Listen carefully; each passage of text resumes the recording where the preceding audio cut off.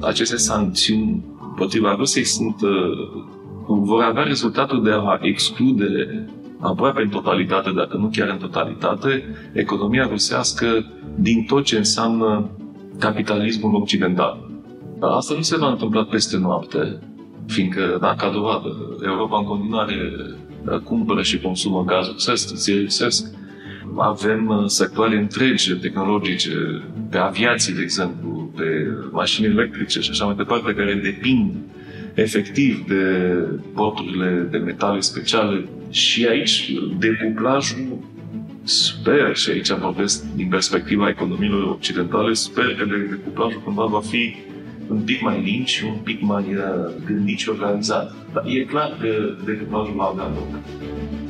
Bine v-am găsit! Sunt Andreea Roșca, iar acesta este The Vast&The Curious. Conversații cu antreprenori, pionieri și inovatori despre cum să lucrăm, să decidem și să trăim într-o lume plină de incertitudine. Acest podcast este susținut de Dedeman, o companie antreprenorială 100% românească ce crede în puterea de a schimba lumea prin ambiție, perseverență și implicare. Dedeman susține ideile noi, inovația, educația și spiritul antreprenorial și este partener strategic al The Vast&The Curious. Împreună creăm oportunități pentru conversații cu sens și întrebări care ne fac mai buni ca oameni și ca organizații. Acest podcast vă este de asemenea prezentat de EMAG, o companie care crede în educație și în puterea oamenilor de a folosi tehnologia pentru a crea un viitor mai bun. Astăzi stau de vorbă cu Matei Păun. Am vrut de mult timp să l-am ca invitat în podcast pentru cu totul alte teme, dar l-am sunat acum 2 zile pentru a face puțină lumină, atât cât putem, fiind chiar în miezul evenimentelor, în posibile consecințe economice ale acestui îngrozitor război din Ucraina. Am vorbit despre cum schimbă, poate pentru totdeauna, ideea de lume globală, despre șocurile economice directe și pe termen scurt pe care le provoacă, despre cum să ne poziționăm fiecare în această nouă realitate. Matei are aproape 3 decenii de experiență în piețe financiare, inclusiv în Rusia. S-a născut în Statele Unite și a petrecut acolo prima parte a vieții, până la începutul anilor 1990, când a revenit în România. Este fondator al fondului de investiții Black Sea Fund și al Balkan Advisory Company, o companie de investment banking fondată în 2004. Bine te-am regăsit, Matei! Mă bucur. Și eu mă bucur foarte tare să te văd. Mă gândeam de mult să avem discuția asta și am devansat-o cumva un pic pentru că îmi pare un moment important în care să vorbim despre industria financiară și ce se întâmplă în economie în jurul nostru și cum vezi tu lucrurile. Pentru că tu ai experiență, cred că de 30 de ani de industrie financiară. Aproape, scuză-mă.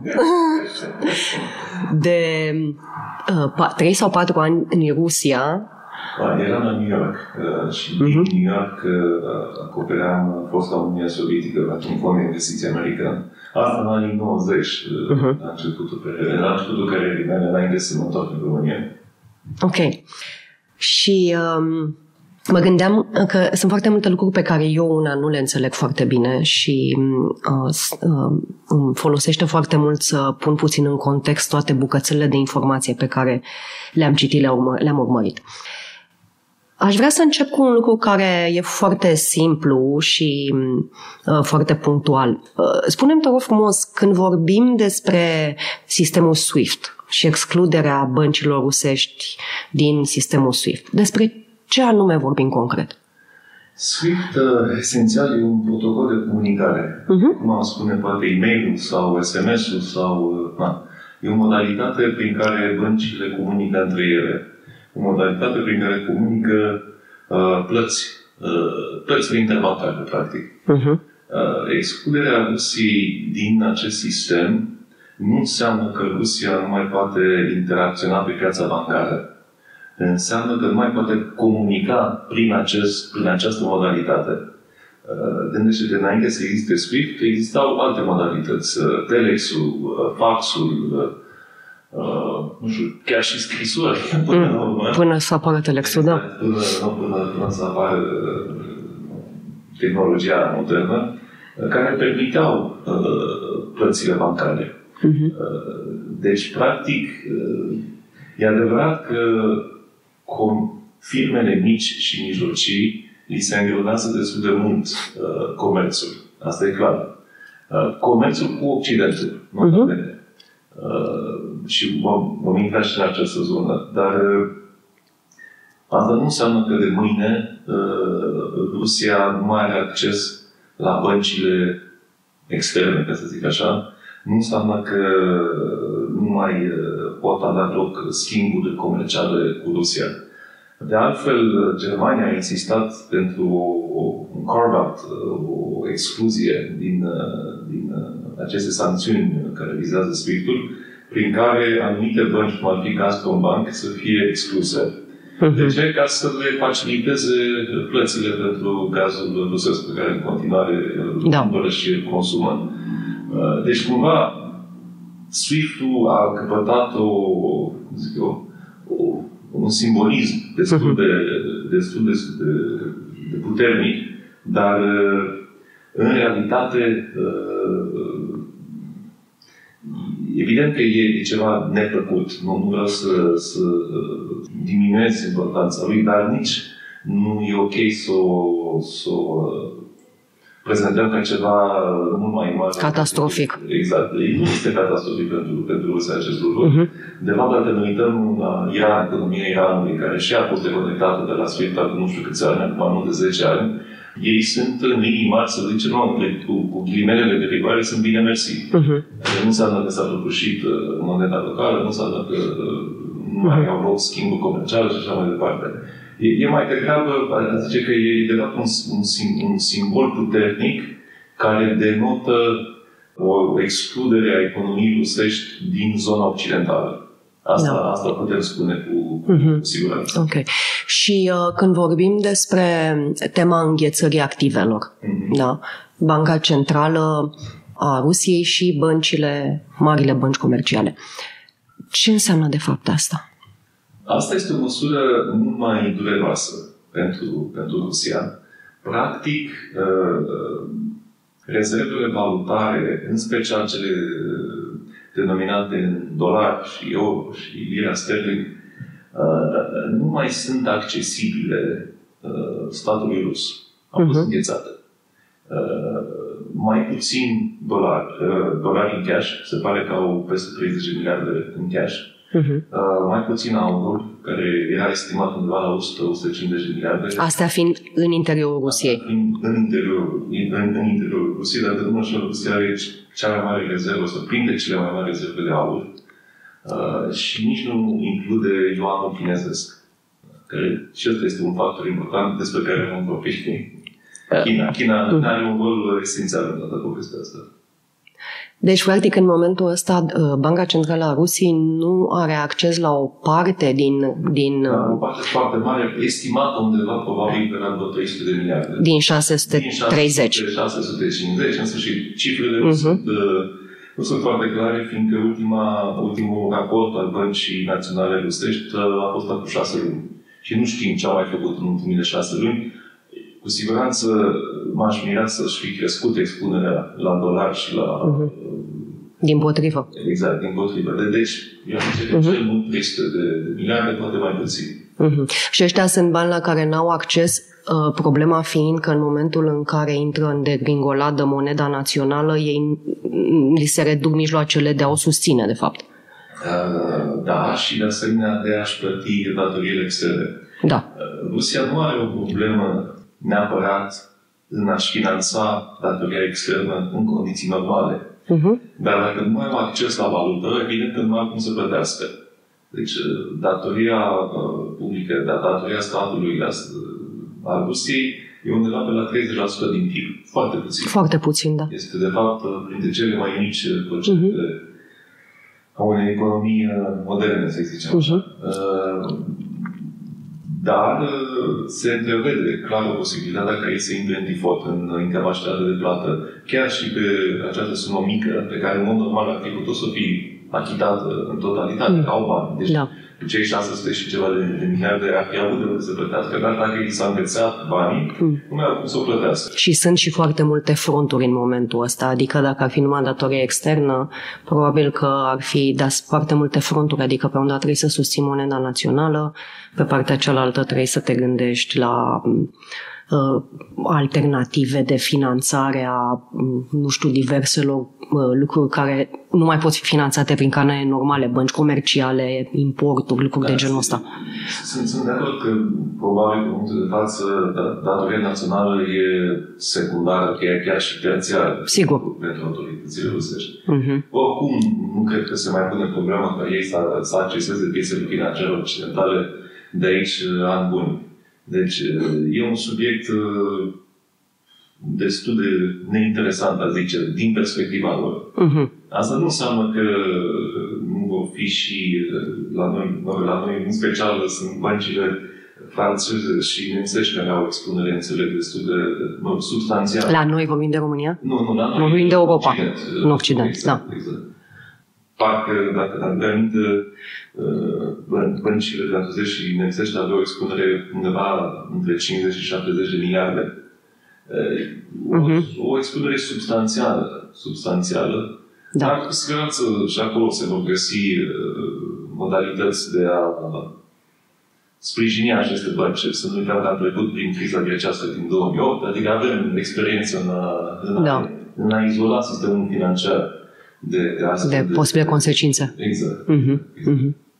Cred că unul dintre lucrurile, cum să zic, cele mai importante la nivel uman este că, și tu ai vorbit mai devreme de companii mici și mijlocii și faptul că, de fapt, ele o să aibă dificultăți în a își desfășura activitatea, apropo de SWIFT, dar cred că, de fapt, consecințele cele mai complicate sunt pentru oameni. Adică faptul că își văd banii valorând nimic de pe o zi pe alta, faptul că nu poate să mai facă plăți, vedeam nici măcar la metrou, pentru că nu mai funcționează sistemele Apple Pay, Google și așa mai departe. Mi se pare că acolo este cea mai importantă, de fapt, pe termen lung. Cred că ăsta e efectul devastator. Deci e evident că această criză e o tragedie umană întâi și întâi. Sigur. Oameni, sunt, nu știu, sute, mii, poate răniți, familii devastate și așa mai departe. Deci e clar că întâi și întâi e vorba de o criză umană. Și abia mai târziu nu putem vorbi despre o criză financiară. Dar acum, dacă e să analizăm impactul economic și financiar asupra populației din Rusia, dacă ni s-a întâmplat nouă aceste lucruri, ar fi fost absolut catastrofic. Fiindcă noi importăm foarte multe lucruri și foarte multe bunuri de larg consum și așa mai departe. În Rusia situația este un pic altfel. Ei sunt destul de autosuficienți în multe zone. În special tot ce înseamnă mâncare, tot ce înseamnă bunuri de larg consum, în special dacă includem China în povestea asta. Deci rușii, populația rusească e mult mai rezilientă și mult mai bine pregătită, economic vorbind, decât populația iranului, de exemplu. Economia rusească e mult mai diversificată, mult mai adâncă, mult mai complexă și mult mai bine legată cu economia Chinei. Da? Deci asta, pe termen mediu și lung, ar trebui să ajute destul de mult. Evident că pe moment e un șoc. Evident că pe moment, emoțional vorbind, te zgudui acest lucru. Dar devalorizarea rublei devine relevantă în contextul în care tu folosești rubla pentru a cumpăra pâine din import. Dacă tu cumperi pâine produsă în Rusia la un preț rusesc între ghilimele, tu vei putea să cumperi probabil la fel de multă pâine ca și înainte. E un exemplu foarte simplist. Da. Evident că lucrurile sunt mai complicate. Pentru orice lucru care nu presupune trecerea graniței, exact. Orice bun, orice produs, orice... Deci și să nu uităm, dacă ar fi în România, nu? Deci probabil că nu ne mai permite benzină, nu ne mai permite să ne încălzim casele, costurile electricității ar crește de 5 ori, 10 ori, În Rusia, zona energetică din coșul de consum e deja domestic, este autohton. Da? Nu are nu ai nevoie de valută ca să-ți cumperi energie. Da. În Rusia. De asemenea și la mâncare. Mai toată mâncarea consumată în Rusia este produsă în Rusia. De la data asta a fost una din principalele schimbări, să zicem, care au intervenit după 2014. După Crimea. Au apărut primele sancțiuni. Deci rușii se pregătesc de 8 ani de zile pentru momentul ăsta. Și-au integrat, de fapt, lucrurile ce puteau să integreze, au integrat în Rusia, cum ar fi. Adică au localizat. Asta spui, nu? Ca apropo de pregătire. Pe zona de agricultură și de producție alimentară, în special. Ok. Aș vrea să trecem un pic la, o vedere mai largă, pentru că cred că nu vorbim despre următoarea săptămână sau următoarea lună sau sperăm cât mai puțin timp. Dar aș vrea să vorbim un pic despre context și consecințele un pic mai largi. Și tu vorbești despre momentul ăsta ca despre un punct de inflexiune. Explică un pic, te rog frumos. În istorie, cred că sunt momente care punctează puncte de inflexiune, momente de schimbări profunde și majore. Mi-am aminte când aveam 18 ani, a căzut zidul Berlinului. Ăla a fost clar, în moment de inflexiune, s-a schimbat de pe o zi pe alta lumea. Și s-a schimbat în mod profund. Cred că pe 22 februarie, când au invadat rușii, cred că această zi va fi un alt moment de inflexiune profundă. Un moment în care ne întoarcem într-o gândire de război rece, într-o gândire de noi contra lor, de o gândire conflictuală, de fapt, de tabere adverse. De tabere adverse, asta e fix cuvântul. De asemenea, un moment, eu cred că am trăit apogeul globalizării. Și mi-e tare teamă că de aici încolo lucrurile vor merge pe un făgaș de deglobalizare, de fapt. Cumva a început un pic cu COVID-ul, cu pandemia, care cumva ne-a atras atenția la riscurile unei hiperglobalizări. Când nu aveam, în state nu existau capacități de producție de măști, de mănuși, de nu mai știu ce, de medicamente, antibiotice. Din motive de hiperglobalizare, de lanțuri logistice care înconjurau lumea, care, evident, când te expui la așa ceva, te expui și la riscul că ele, la un moment dat, pot fi sistate. Acum, cu atât mai mult, de fapt, aceste sancțiuni împotriva Rusiei vor avea rezultatul de a exclude aproape în totalitate, dacă nu chiar în totalitate, economia rusească din tot ce înseamnă capitalismul occidental. Da? Așa pare, da. Asta nu se va întâmpla peste noapte, fiindcă, ca dovadă, Europa în continuare, as we speak, ca să zic așa, cumpără și consumă gaz rusesc, țări rusesc. Avem sectoare întregi tehnologice, pe aviație, de exemplu, pe mașini electrice și așa mai departe, care depind efectiv de importurile de metale speciale, de palladium, de nichel, aluminiu. În sfârșit, o sumedenie întreagă de titanium, foarte important. Exact. De exemplu. Da.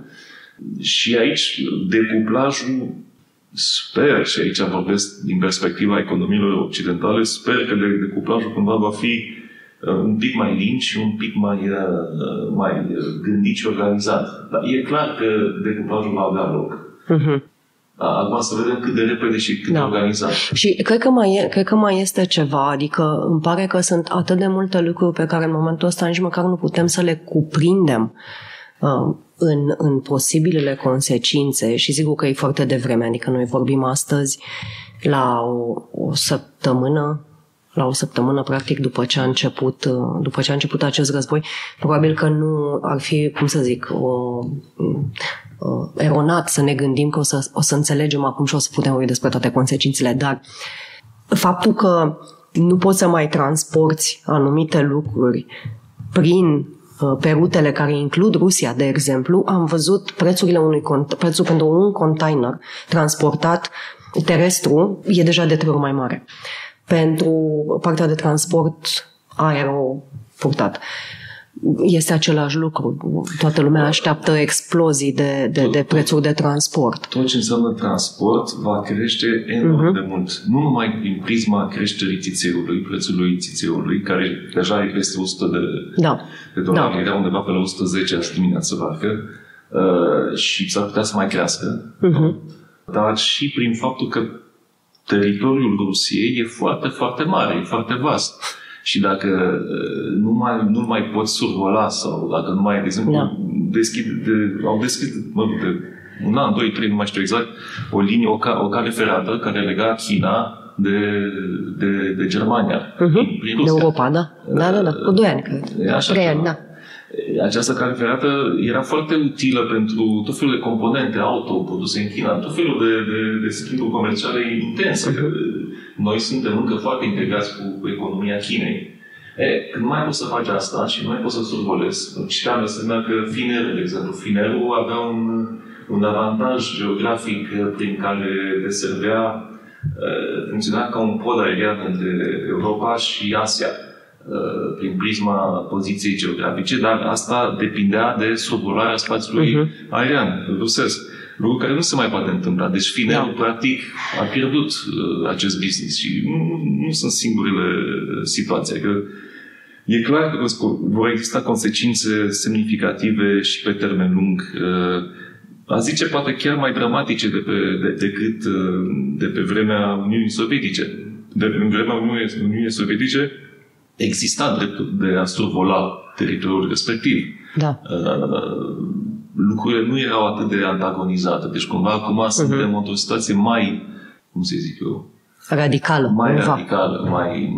Adică, de fapt, o consecință a realității pe care o trăim astăzi poate fi că, nu știu, Europa încearcă cumva să-și organizeze lucrurile mai bine ca să depindă mai mult de teritoriul european decât de teritoriul asiatic, că Statele Unite fac același lucru. Adică, când spui...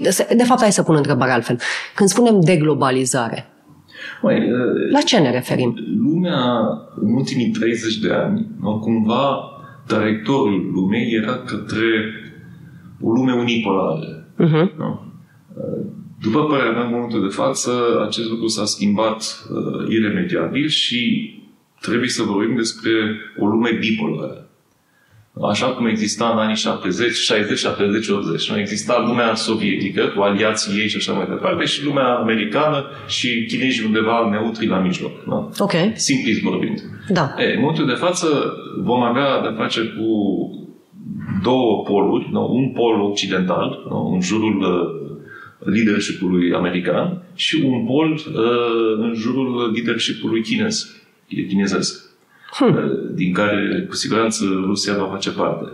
Deci aici, rolul Chinei,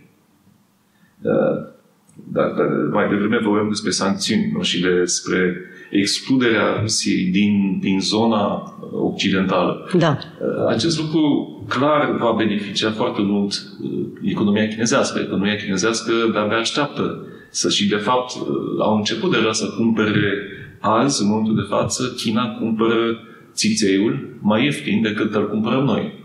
Da? Fiindcă occidentalii nu mai cumpără țiței rusesc sau au început să scadă și țițeiul rusesc se vinde la un discount. Deci e undeva la un 10-20% discount de care chinezii beneficiază în momentul de față. De asemenea și cu gazele. Deci se preconizează că până în 2030, deci mai sunt încă, 5-6 ani, nu mai mult, 8 ani, se vor construi, deja am început să facă acest lucru, dar se vor construi gazoducte care să permită Rusiei să exporte din bazinele pe care le foloseau, pe care le mai folosesc în continuare pentru a alimenta Europa. Adică să redirecționeze practic toate resursele către Asia mai degrabă decât către Europa, către China. Către China, exact. Deci, și există deja, pregătire în acest sens.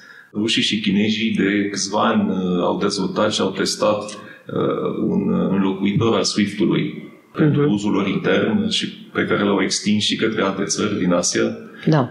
Și prin această prismă, ok, ei nu mai pot cumpăra din Germania sau din România sau din Europa, dar China este probabil cea mai mare și cea mai dinamică economie în momentul de față în lume. Da. Asta e o realitate. Este. Și ok, probabil nu o să mai cumpere telefoane Apple, dar nimic nu o să împiedice să cumpere Huawei, să mai știu și ce. La fel și cu mașini, la fel și cu o grămadă de lucruri. China a început un program foarte serios pentru a se proteja de dominanța americană pe zona de semiconductoare.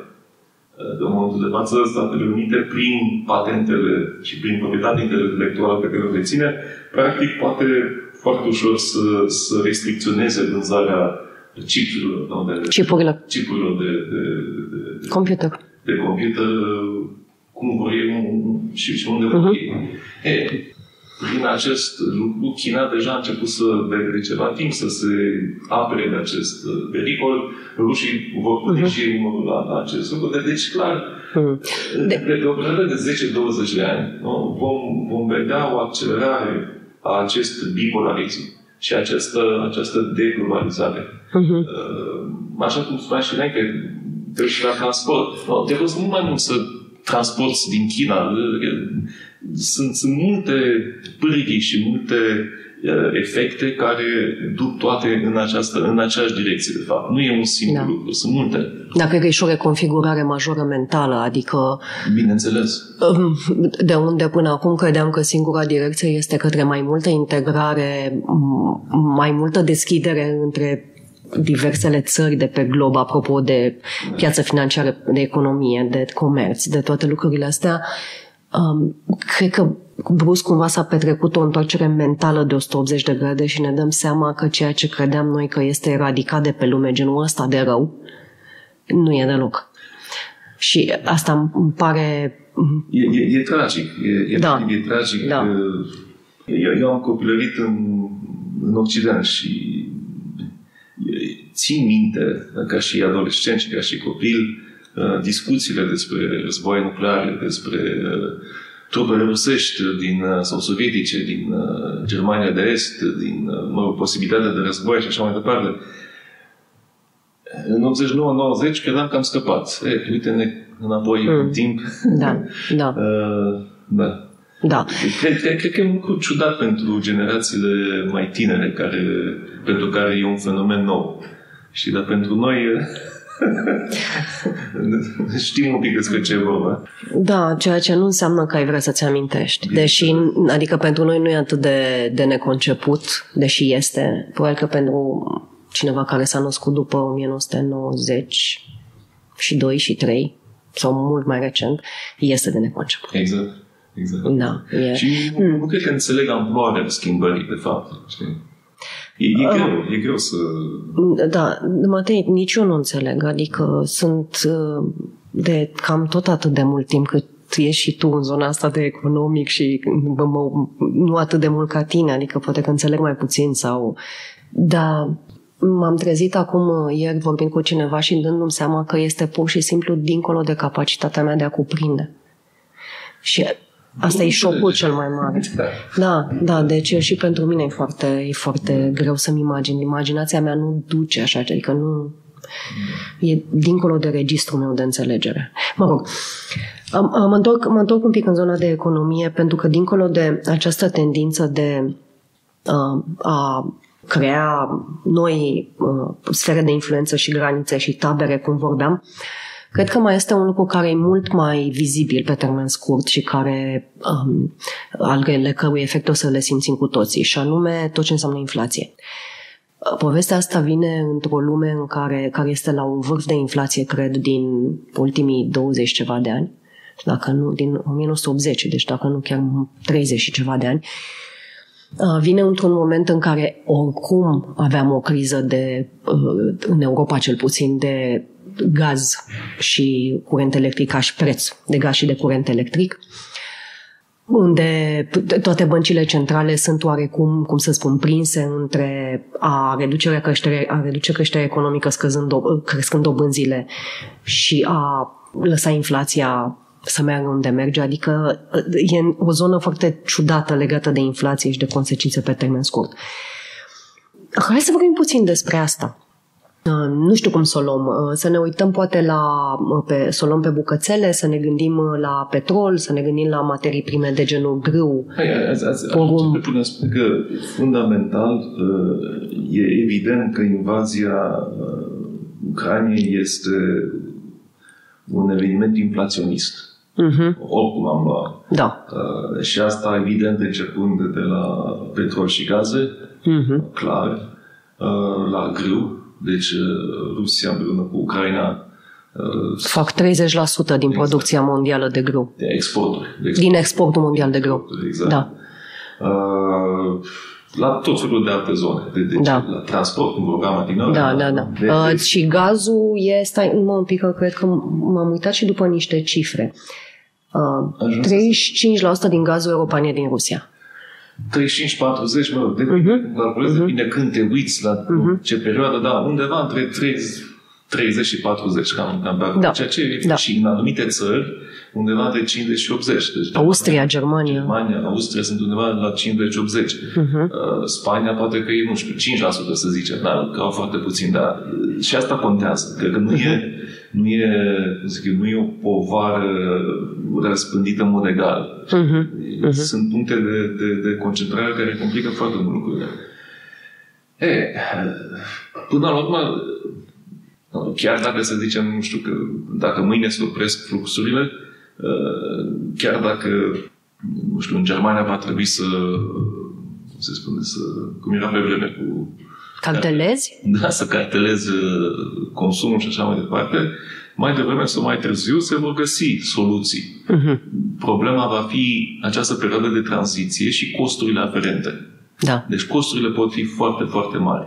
Deci deja azi undeva prețul gazului era undeva la 1900, care este enorm de mult. Da? Enorm de mult. Noi obișnuiam să cumpărăm pe la 200, 250, deci de 8 ori, de 9 ori. Asta cu ani de zile. Da. Ca să vezi totuși diferența. Păi el acum, nu știu, acum 2 săptămâni, cred că era sub 1000. Cifrele sunt aproximative, că nu le am în cap acum, dar lucrurile s-au schimbat, știi, de destul de radical. Și nu numai la gaze, dar și la țiței. Da, peste $110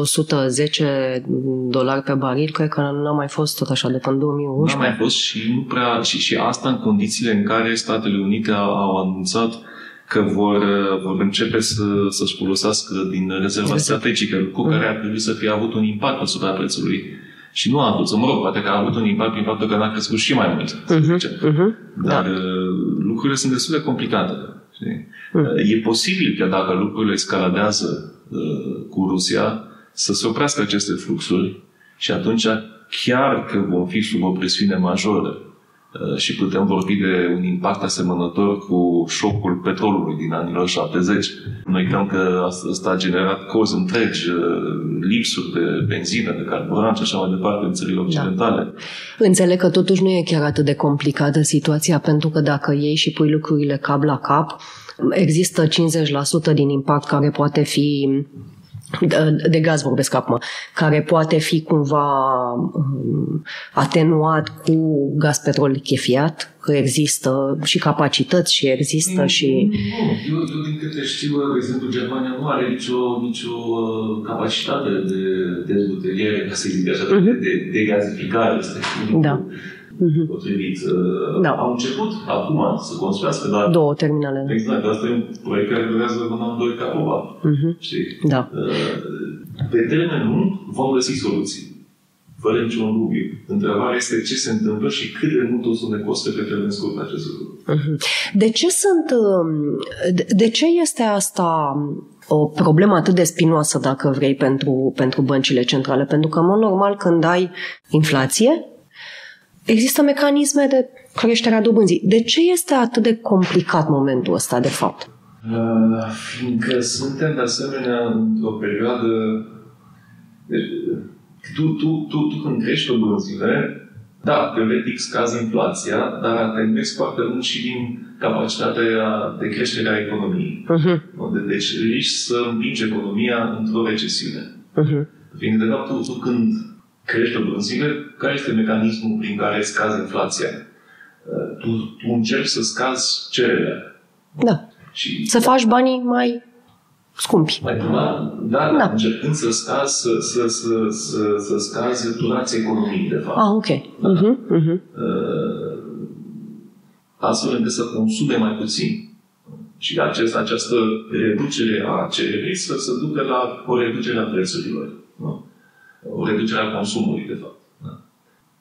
Și, în păcate, există un risc foarte semnificativ ca băncile centrale să nu aibă încotro și să continue cu politica de creștere a dobânzilor, care abia începuse, așa, se vorbea, se tampona, cu un impact destul de complicat pentru piețele financiare. Să nu uităm, bursele, înainte de această criză, erau mai mult sau mai puțin minus 10%, 10-15% din această cauză. Și e foarte posibil să ne trezim într-un mediu de stagflație, adică o combinație de stagnare economică împreună cu inflație. Un lucru destul de nociv. Deci nu numai că nu mai crești, adică dacă crești și ai inflație, măcar crești. Da. Dar dacă stai pe loc și ai inflație, e greu să ieși din această situație. Și cred că mai e un lucru foarte important. E greu să ieși din această situație, fiindcă nu ai neapărat mecanismele, nu ai pârghile.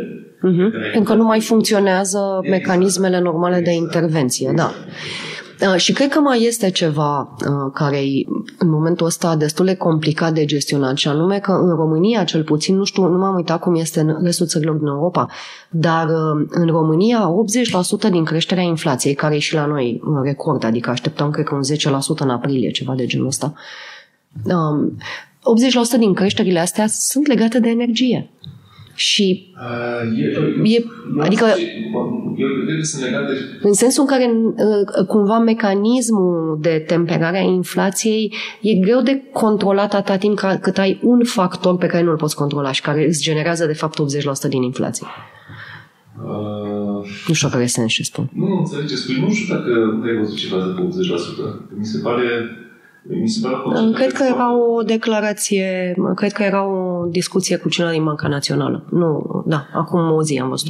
Nu știu cât de corect este. Mie mi se pare o concentrare foarte mare doar de pe zona asta. Depinde și cum vezi lucrurile, fiindcă folosește energie pentru orice, de la transport, la producție și așa mai departe. Și atunci, ok, prin această perspectivă ai putea spune să au început să crească materii prime, de toate. Știi? Da. Și atunci, practic, inflația, după părerea mea, nu mai este limitată la zona de energie, ci deja devine endemică. Dacă te duci la supermarket, vezi cu ochii liberi, au crescut prețurile. La restaurant au crescut prețurile. De toate. Da, e evident. Și nu mai e doar... Dacă ar fi crescut doar la plata de gaze și la benzinărie, ok. Da, și la curentul electric. Știi, și la curentul electric. Dar deja a început să se răspândească. E generalizată. Exact, se generalizează, din păcate. Da, și ca să mă întorc un pic la lucrurile care s-ar putea schimba în perioada următoare, toate, adică vorbim de producție agricolă, unde poate să existe foarte mari surprize, pentru că vorbeam de cât de importantă este Rusia și Ucraina în asta. Vorbim de materii prime care afectează nici nu știam cât de multe metale rare de genul celor care se exploatează în zona Rusiei sunt înglobate într-o mașină, de exemplu. Adică am văzut deja întârzieri foarte mari pentru Volkswagen, BMW, mulți alți producători de mașini din Europa. Citeam la ieri că 50% din gazul neon care stă la baza producția de chipuri vine din Ucraina. Nu știu. Wow. 50% internațional. Ce o să te faci peste 6 luni? Acum ai piețe de probabil, nu? Dar peste 6 luni, 9 luni, dacă lucrurile nu se rezolvă, ce faci? Scade producția de chipuri cu 50%? Chipuri, scuze, da.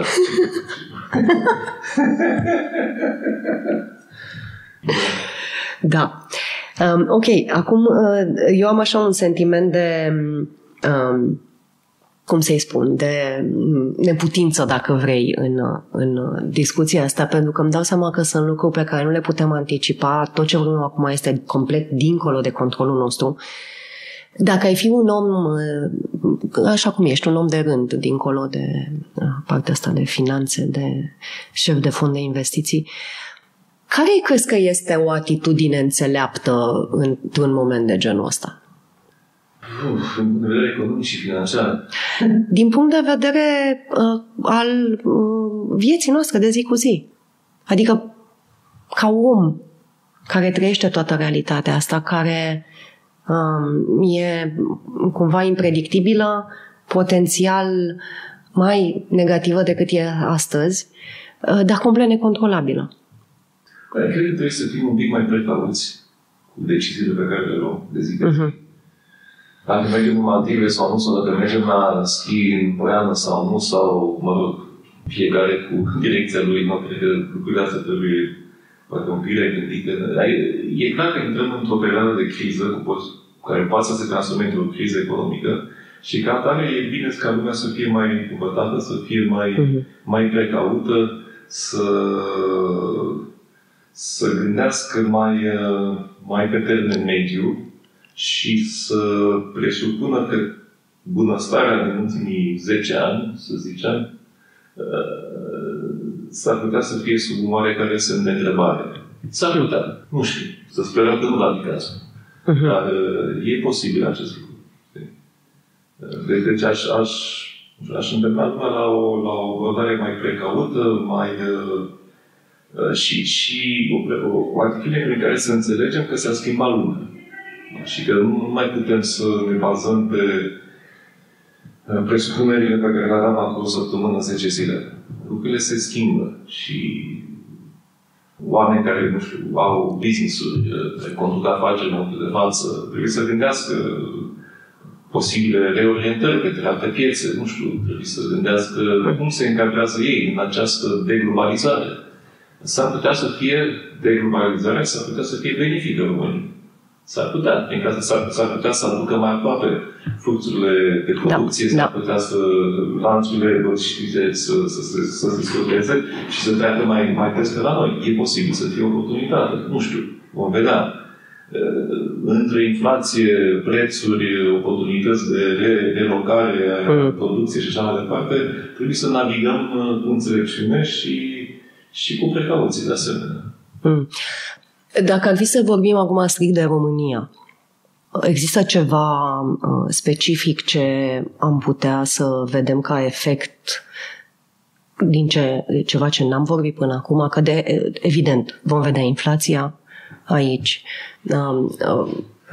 Zice că un element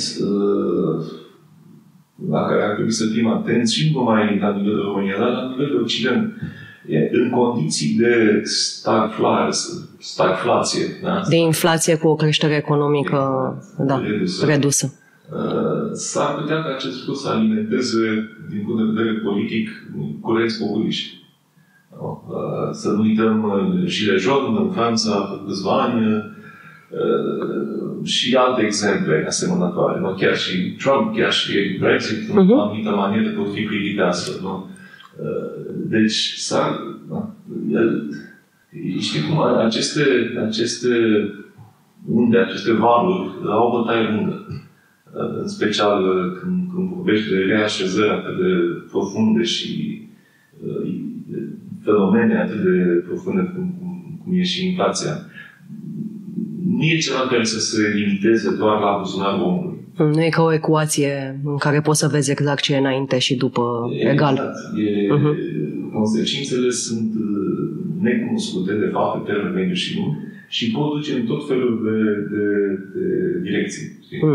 E ca și cum e această analogie cu fluturașul din Amazonia care dă din aripi un taifun în China. Știi? Da. Și cred că mai este ceva ce încă e foarte vag așa ca semnal, sau poate nu e chiar așa de vag, este această tendință de creștere a cheltuielor cu apărare.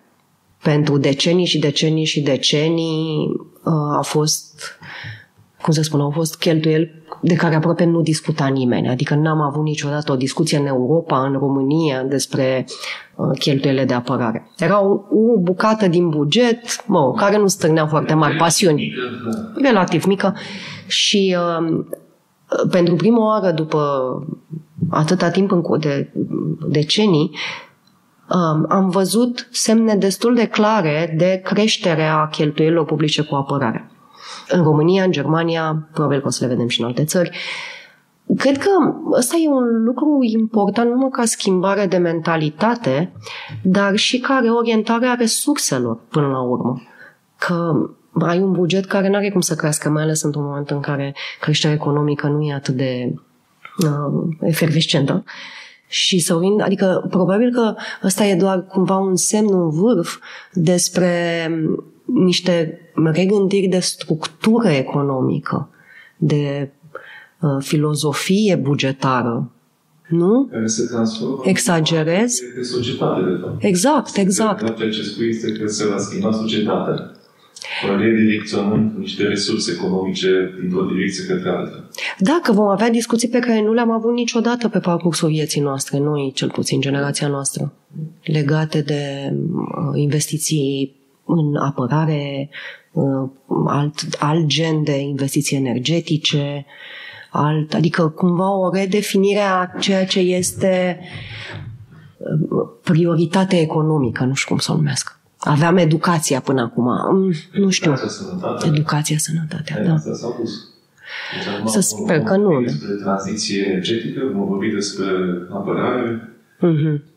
Complet alt discurs. Alt discurs, da. Din păcate. Ok.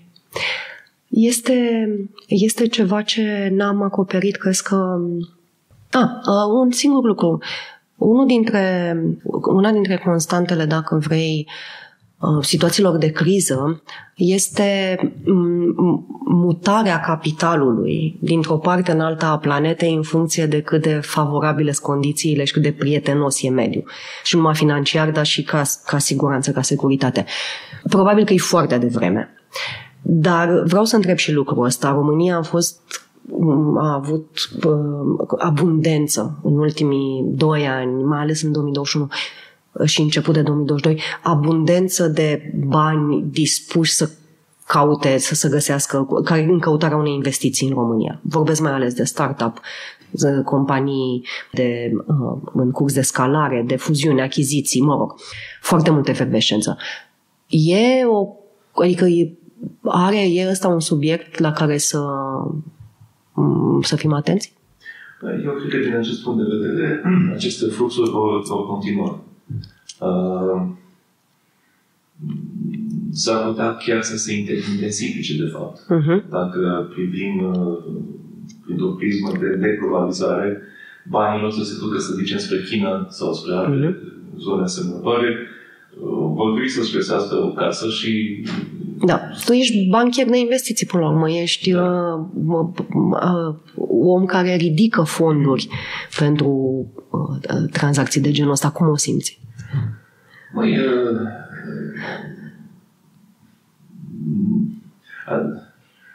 Eu rămân destul de optimist pe zona asta. Eu cred că vom putea în continuare să ridicăm fonduri. Cred că banii în continuare vor căuta randamente. Cred că oportunități în viață în continuare vor exista, poate chiar mai multe decât în trecut. Deci în perioada următoarea, cei care vor reuși să se poziționeze ca și investitori, cred că vor avea de câștigat.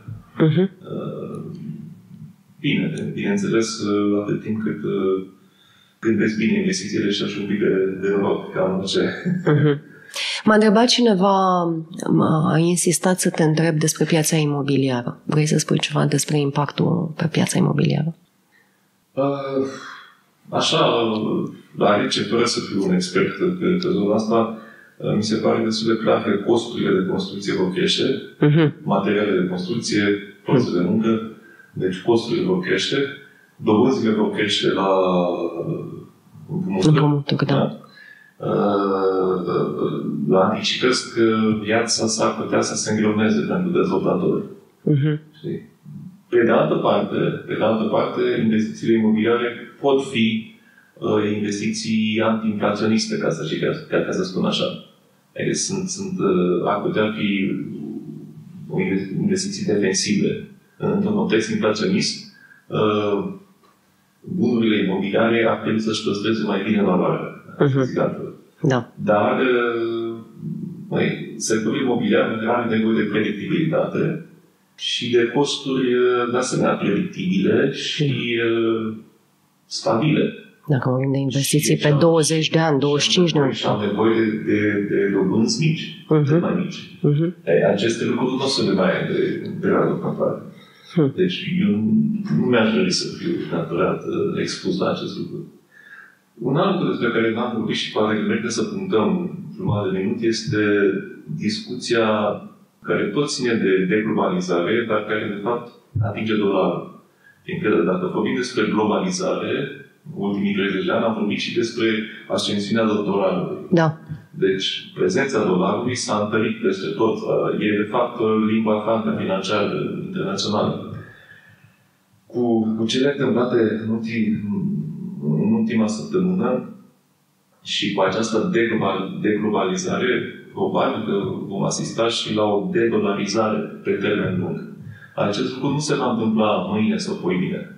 Dar eu cred că dacă vom mai discuta peste 10-20 de ani și vom relua subiectul, vom constata că, de fapt, acum a început, să zicem, acest fenomen.